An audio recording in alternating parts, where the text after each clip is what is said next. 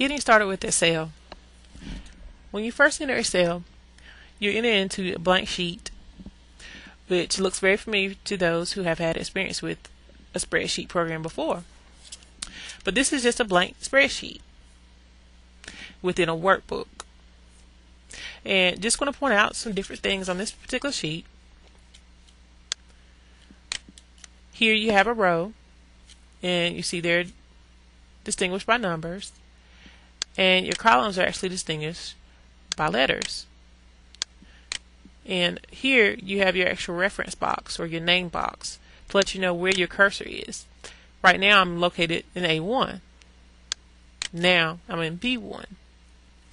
Also, here is your sheet identifier. You can actually have multiple sheets within your workbook. And in the standard one, when you open the program, you actually have 3.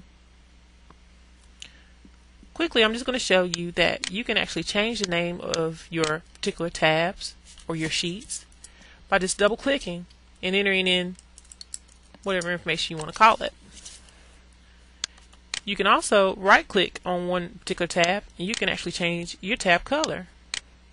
If you choose red, now you can see that that tab is actually edged in red to distinguish that tab from another.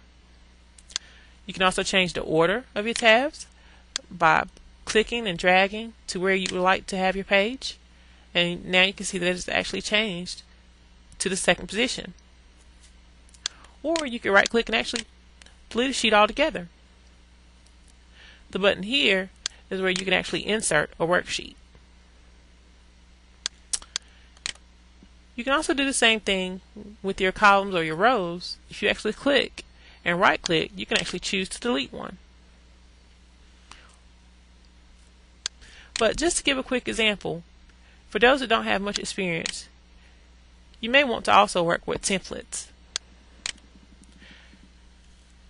Here's a calendar template that I've used before. You would hit download, and once it is, it's downloaded on your screen. Once you're in here, you can actually come in and alter the information.